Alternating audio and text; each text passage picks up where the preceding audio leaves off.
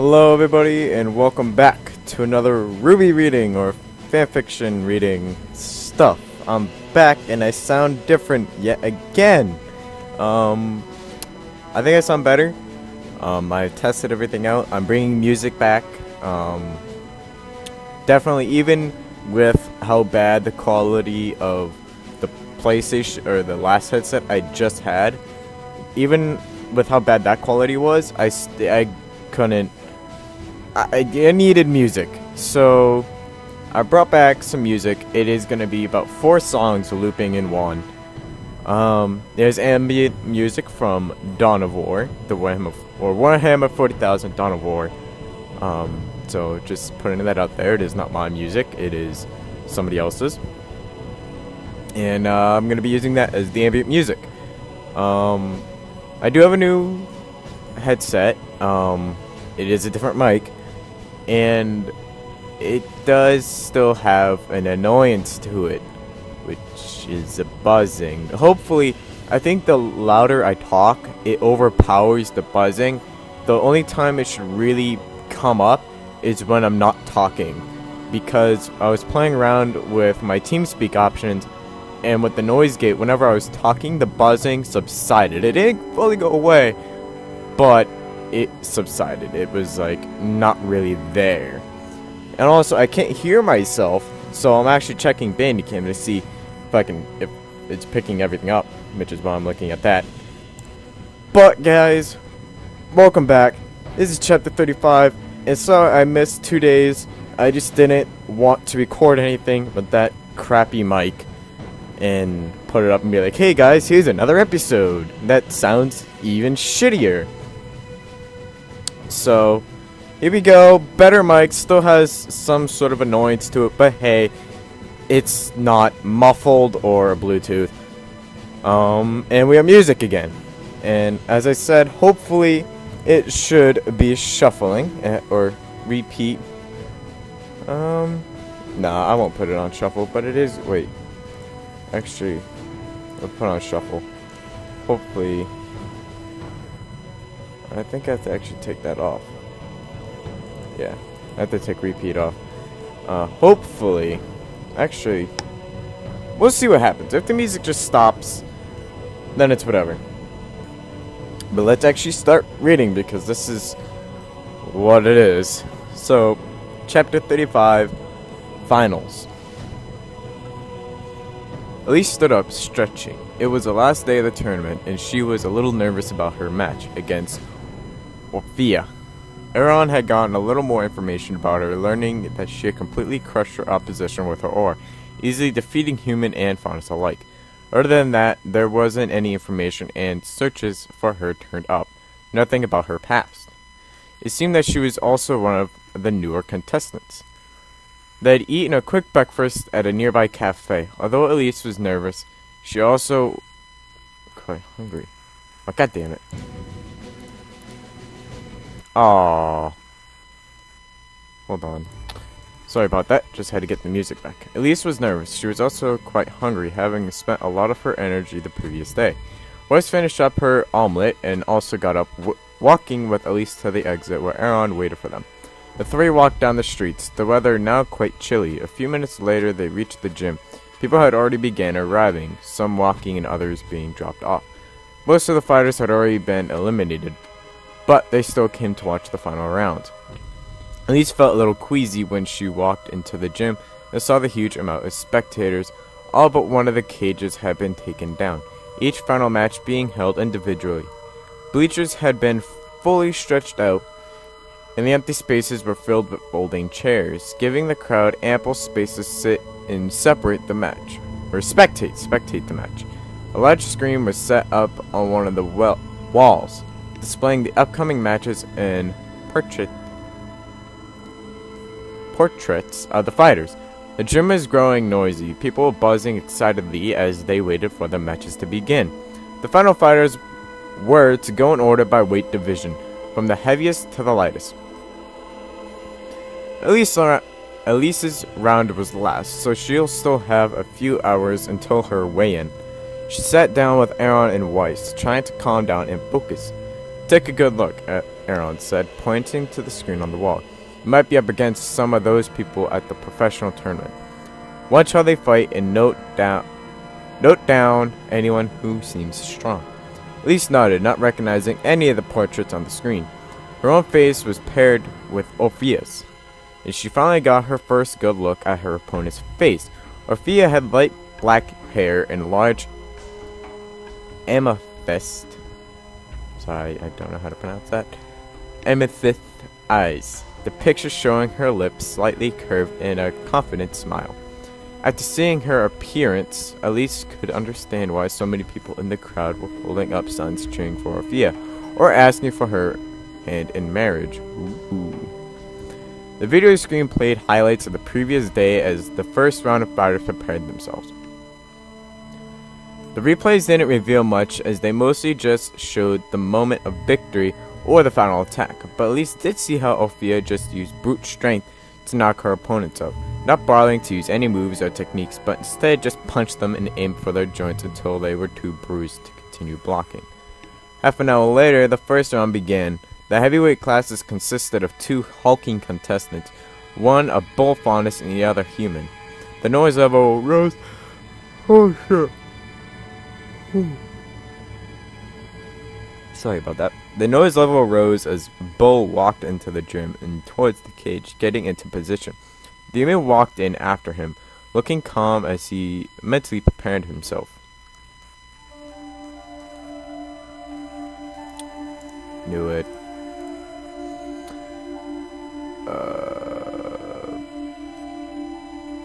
Once both of them were in the cage, the referee gave the signal to begin. Both of them fled their oars, immediately charging at each other, swinging. The human slammed in a knee into the bull faunus' middle, but the bull ignored it, continuing his charge and cinching the human. They collided into the metal wall of the cage, and the bull faunus started smashing a fist into the human's head. Ooh. Each blow making the human's oar fade. He struggled weakly under the barrage, trying to throw a few hits back, but they were weak and inefficient, and his legs eventually gave out, collapsing to the floor. The bull didn't stop immediately, dropping down and continuing to punch the human's head. The crowd roared, some of them cheering while others shouted for the human to get up. The referee was about to stop them when the human suddenly dodged one of the punches, the bull's fist slamming into the floor with a thudding concussion as the human swung his head to the side. With a quick motion, he drew his legs up to his chest under the bull and kicked out, sending the bull stumbling back as he flipped himself upright. Yeah, let's go. The two started circling each other, wary. The human pivoted and swung out with a roundhouse kick, but the bull raised an arm and blocked the kick, then slid his arm under the human's leg and grabbed it. The human was pulled off balance, hopping forward in a desperate attempt to avoid falling over, but the bull pushed forward and shoved the human down, putting him in a leg lock and hyperextending his knee. The human tried to resist, trying to sit himself back up, but he eventually tapped out, wanting to end it before his knee was permanently damaged. The judge pulled the bull off and the human retracted his leg, hissing in pain as he cradled it. Applause ran out from the crowd as the bull pranced around the cage, bellowing in victory as the human was helped out of the arena limping. The next match was the light heavyweight division, two faunus battling it out. The match lasted 5 rounds. Neither of the contestants would like to give up, as their faces accumulated cuts and bruises, blood splattering onto the floor. At the end of the match, the winner was decided by the panel of judges. The result, a draw. Elise watched in fascination as the matches progressed. The lightweight class was especially notable. A monkey faunus landing a flying kick on a human by pushing off the cage for extra momentum, then spinning and smashing an elbow into the human's temple, dropping him.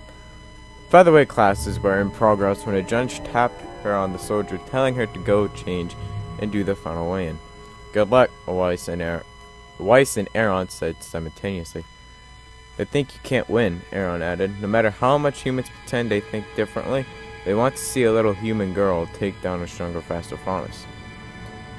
Elise wondered where he was going with this. Don't let the crowd affect you. Give this match all you've got and prove them wrong, he declared, staring into her eyes with a fiery passion. Elise gave him a little smile and nodded, heading to the locker room. The cheering of the crowd penetrated the walls as Elise changed, her hands trembling a little from nerves and excitement. After the weigh-in, she sat in one of the waiting areas, listening for the announcement that would be the signal for her to walk in. The announcer called out her name, and Elise stood up, taking a deep breath as she left the waiting area and walked into the gym. Camera flashes momentarily blinding her as she walked through the door. She briefly wondered if any of her co-workers would see her fight, but banished that thought and all others as she entered the cage and took up her position at one end, trying to ignore the loud audience. Orphea's name was announced, and she walked in, her amethyst eyes bright and a confident grin on her face. She was the same height as Elise, with a slim profile and wiry muscles, her light black hair in a short ponytail, her small chest perfectly suiting her overall image. The crowd roared upon seeing her, Orphea clearly being a fan favorite after her performance the day before. She raised a hand in acknowledgement, turning the crowd on both sides and smiling. The cheers grew louder, and Elise heard someone scream, "Marry me!" over of the din of noise. The human girl's lips twitched a little as she heard the words, trying not to laugh as she stepped into the cage. They were positioned at opposite sides, the guards up and waiting for the referee to give this thing. Motherfucker! Oh my god, I keep yawning all the time. The moment the round started, Elise immediately went all out, flying her aura and taking a step forward, then rotating her torso and gathering momentum, first swinging toward the human as she put all of her force behind that one punch. Elise caught a glimpse of Orphea's eyes widening before her first slipped through the human girl's guard and slammed into her midsection, blowing her backward. Her body slammed into the metal wall of the cage with a loud rattle, her back to the metal fencing as she hit the floor and slumped over. The crowd suddenly went silent, shocked by what just happened. The referee began to walk towards Orphea, checking to see if she was conscious. Orphea suddenly raised an arm, palm out, signaling to the referee that she was fine. The crowd renewed their cheering as Orphea raised her head and looked up at Elise. Eyes glowing, there was a vibration in the air as Orphea's aura flared into existence around her. Her body now shredded in a steel gray tinted with a bright purple. In a blur, Orphea was on Elise, slamming blow after blow into her, alternating with jabs and leg kicks. Elise could do nothing but defend herself, her aura being depleted as Orphea punched her over and over again.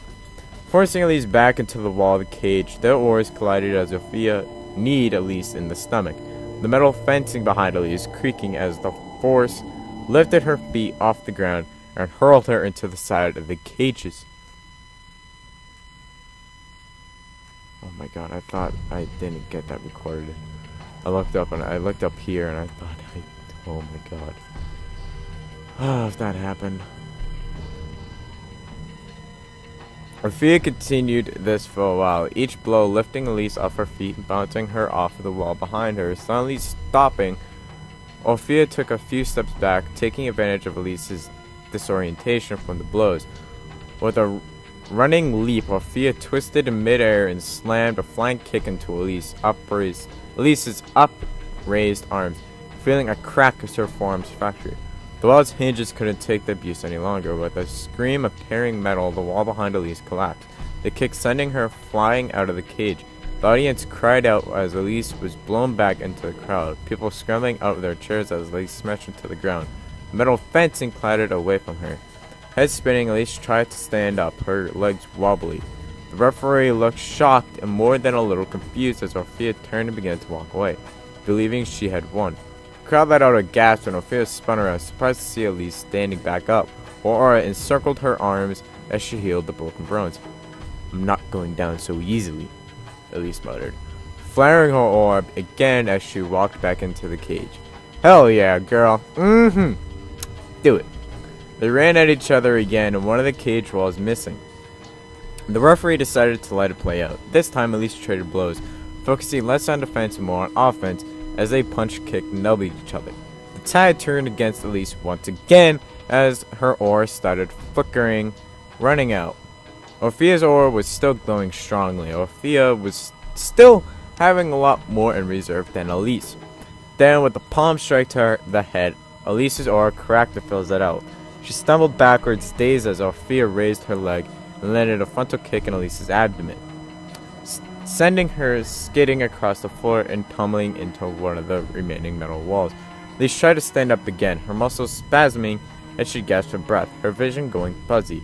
Letting out a resigned sigh, her legs failed her as she collapsed back onto the ground exhausted.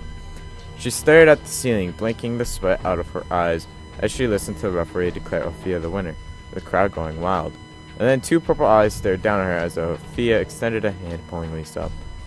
"Thanks," Elise said, stumbling a bit, her legs still unable to support. I'd fucking be like, "Get the fuck away from me, you fucking bitch," if Orphea fucking did that. Either that or I wouldn't fucking accept her hand and be like, "Fuck that. I mean, good match, but fuck that shit." Orphea shifted Elise onto her shoulder, bearing her weight. "That was a good fight, Elise. Eliseum." I forgot that was her full name. She said, grinning. "It's been a while since I've had a good match with someone of my age." "You completely crushed me," Elise admitted as they walked down the steps and towards the locker room. The crowd was cheering, camera flashes leaving behind Starburst in Elise's eyes. "You can call me Elise. Don't you have an award or something to pick up now?" Fia shook her head as she opened the door to the locker room, guiding Elise in. The award ceremony takes place after our fight in about 30 minutes. They changed together, wiping off their sweat with towels, putting on track pants, t-shirts. As they sat there for a while talking, Elise learned that this was also Orphea's first time. I'm not actually supposed to be here," Orphea admitted. "I come from a family of musicians, and my parents completely disapprove of this." Elise was startled. "What?" "I started doing martial arts as a recreational activity," Orphea explained. "My parents didn't really mind, thinking that it was just a harmless sport. The more I suddenly activated, I started focusing more on martial arts. My parents wouldn't accept that, so now I'm here to win something and prove to them that I'm actually good at this." Orphea let out a sigh, staring at the ceiling, clearly relieved to have someone to talk to and confess to. "Well, I work as a nurse," Elise said, smiling. "I'm also here to prove something to myself." Orphea nodded.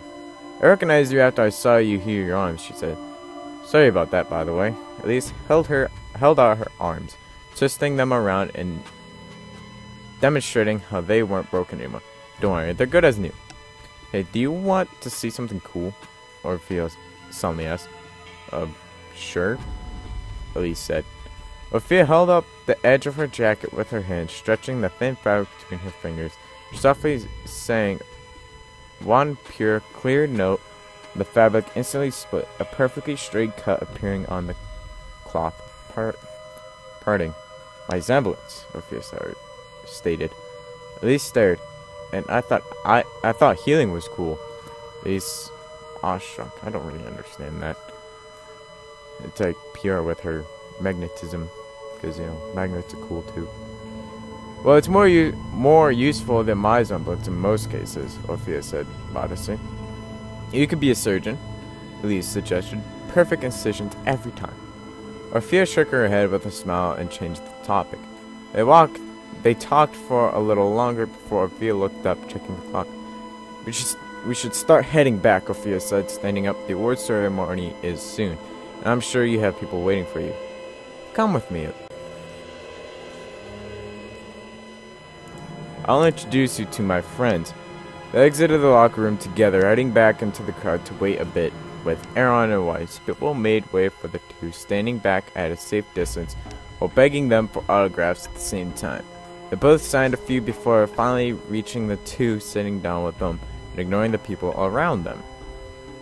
Weiss immediately hugged Elise upon seeing her, worried after seeing Orphea knock her out of the cage. "You okay, Elise?" she asked, checking her for signs of injury. Elise hugged Weiss back, smiling. I'm fine, stop embarrassing me," she laughed. This is Orphea, she said, turning and introducing the purple-eyed girl. So it's like Yang. Weiss narrowed her eyes at Orphea, then she stuck out her hand. I'm Weiss, she stated. I still don't like how you hurt her, but I'm glad you two enjoyed yourselves. Nice to meet you, Orphea said, taking her hand and shaking it. Aaron also introduced himself as Elise's trainer, discussing martial arts with Orphea for a while before the awards ceremony began. That was a weird way I said that. The names of the top 3 were called up by weight class, with Elise's division going last. They were given medals in Lien, bowing together as the crowd snapped photographs. After the awards ceremony was over, Orphea excused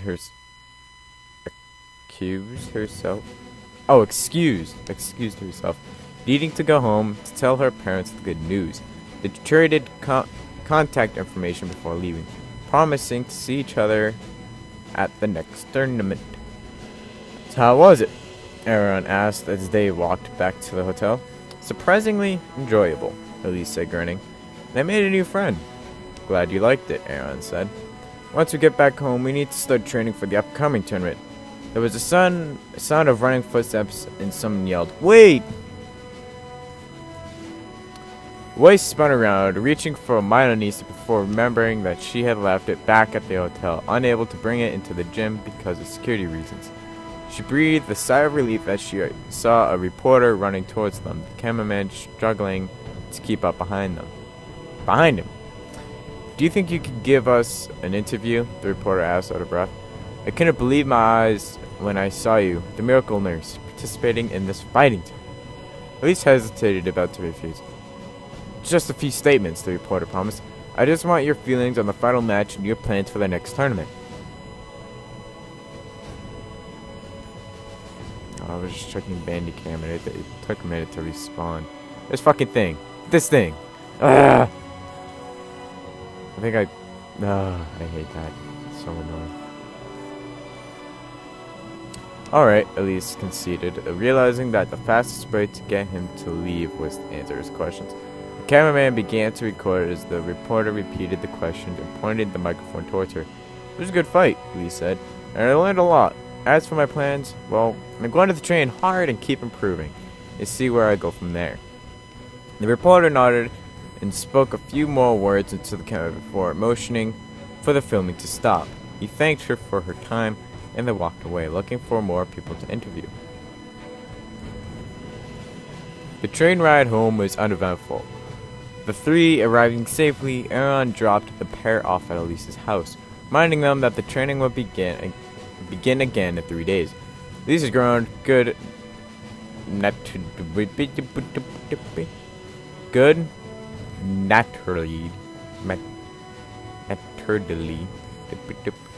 don't know how to talk. And Aaron laughed, driving off.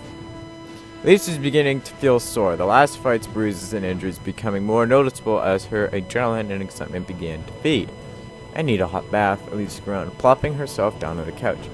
I'll set it up for you, Weiss said. Just take a nap or something. Elise smiled grateful as Weiss rushed off to the bathroom, hearing the faucet beginning to run. She had dozed off when Elise gently shook her awake, telling her that the bath was ready. Weiss helped her to the bathroom, where she began to strip off her clothes. She stared at her for a while, flushing when Elise caught her looking. Elise pulled off the rest of the clothes slowly and seductively, grinning when Weiss coughed and turned away, opening the door to leave. Come on, we can take a bath together, Weiss whispered, sliding her arms around Weiss, chest pressing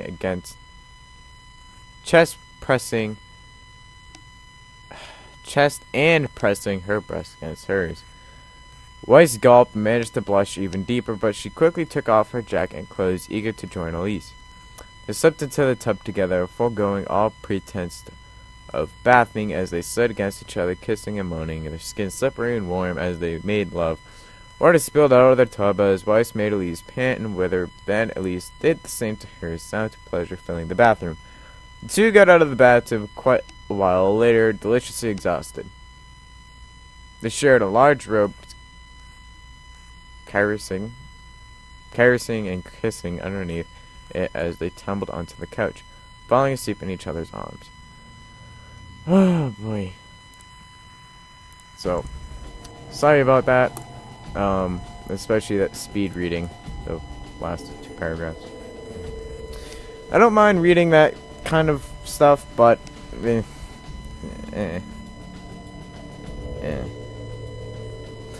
So guys, that was chapter 35, finals. Sorry about not uploading for 2 days, and it would actually make it 3 days because I kind of want to wait for the 12th or tomorrow to put this up, because I actually forget what time I put the other episode up. But I do want to stick to schedule where I put these up like midday, like say 5:30, 4:30, like somewhere along those lines. So I'll end up uploading this to my channel tonight, waiting to put it, like actually make it public until the next day. But yeah guys, that was the chapter. Even though you didn't do it for the other video, thanks. Comments don't really concern me, but when I ask you guys, if you do make it to this point in the video, please let me know what you think of the quality. I'd like, does the music help? Like, please give me feedback. I really do want to know. And like, you don't don't be like, oh, you fucking sound terrible. Like, actually try and have constructive criticism. And even though I haven't got shit comments because fucking, I don't know, that's actually surprising for YouTube. But then again, I'm a nobody, so yeah. But please let me know what you thought. Leave a like if you enjoyed. Subscribe. Yeah, whatever. Subscribe for more. All the bullshit that everybody wants and all that. For the people who actually watch this, thank you so much for watching. And take care, guys.